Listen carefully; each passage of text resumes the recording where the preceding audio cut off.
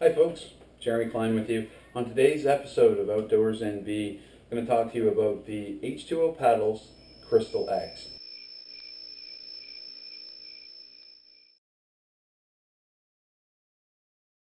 H2O is a Canadian company right in Toronto, Ontario. The paddles are also Canadian made, so we really like that about H2O. We do support Canadian made products whenever we can. North America as a whole we like to support. So the Crystal X is available in 4 different colors. There's red, orange, blue, and green. I'll just give you an idea of the different colors here. So here's the green, red,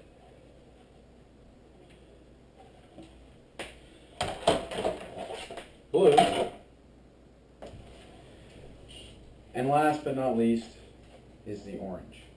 Of course, the Crystal X gets its name aptly from the fact that the blade kind of looks like a crystal, tinted crystal. So the blades themselves are available in 2 different shapes, a high angle blade for high angle style paddling and a low angle. You can see this is a longer and narrower. It's not going to grab as much water. It's not going to create as much fatigue in your core and in your arms as you paddle throughout that day. So this guy would be used for more of a long distance sort of thing when you're carrying gear for a couple of days of a trip, something to that nature, whereas the high angle is more of a performance type paddle. It's going to grab a lot more water. We teach a high angle style in our Paddle Canada teaching, but this is also available too if you want to exert less energy over time. Of course, you're not going to move as fast, not going to be as efficient, but you're not going to be as tired in theory. So the 2 shapes.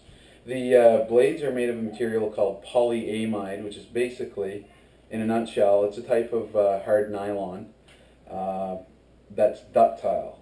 NASA uses this in areas where they need a plastic that's not going to become brittle below zero, in freezing temperatures. So what this does for you is it gives you a blade that isn't going to crack or shatter as easily as carbon fiber or fiberglass. So if you hit that off of something. Now, not to say that it won't break. I mean, if you hit this in the right spots with the right kind of energy, it's still going to break, but it's going to be less likely to do so than your carbon fiber or fiberglass. So the blade also incorporates a reflective H2O logo. So if you get in trouble at night, that's going to increase your visibility if visible light shines off of it. The paddles are available with 2 different shaft materials. There's carbon fiber and fiberglass.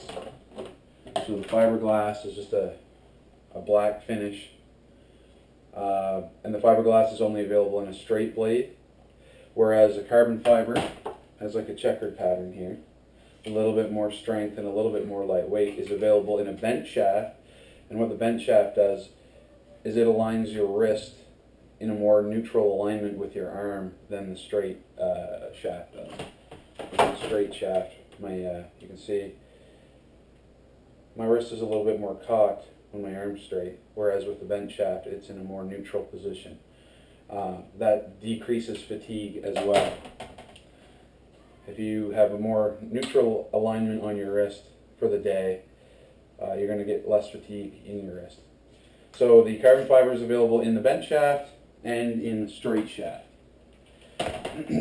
shown here. For 2012, H2O has incorporated a new connection system to bring the 2 paddle halves together.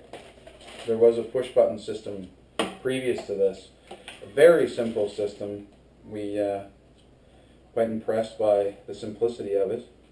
So how it works is you have a detent line here, an indicator line on the static side of the paddle, and then on the side of the paddle that has all the notches on the inside and the spring, you have indications, 15-degree increments, right or left, from 0 to 90. So if you want to offset your blades, essentially. So what you do is you align the open indication up with the detent, or the indicator line. Push the 2 ends together. Then you come on resistance. What you're doing is you're pushing against a spring inside the joint of the paddle. So you have to overcome the resistance of the spring and then rotate to whatever offset you want. So say -90. Once you have it lined up with that indicator line, release the pressure, the inward pressure that you're creating, and you're lined up 90 degrees offset. See, this blade's this way, this blade's this way. So if I wanted to change that, push the two ends together, or rotate again, I can put it to 0. And now paddles are the same. A couple of reasons that you would do that. If you're paddling proper paddling style, you're inserting your blade up near your feet, rotating your body. You'll notice that your wrist has a natural tendency to rotate a little bit as you're doing this. So that's why one reason that offset is available to you is to take advantage of that natural rotation as you're turning your torso. The other reason that it's there, and it's a little less obvious, is if I have this blade in the water, it's windy out, and you have your blades offset. So my paddle's grabbing water right now, my wetted paddle that's in the water. My dry paddle is going to cut through the wind as I'm going forward, instead of grabbing the wind if my blades were straight instead of offset. So blades in the water, this one's not going to catch any air. H2O isn't the only paddle manufacturer that does this, obviously. Most paddle manufacturers have this availability. What's unique to H2O is the way that this works.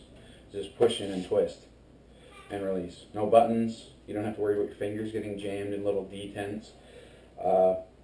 Excellent idea. We can't wait to use it on the water. So this is the H2O Crystal X paddle by H2O Paddles in Toronto, Canada. We sell them here in St. John, New Brunswick, and we have a very good selection of them available.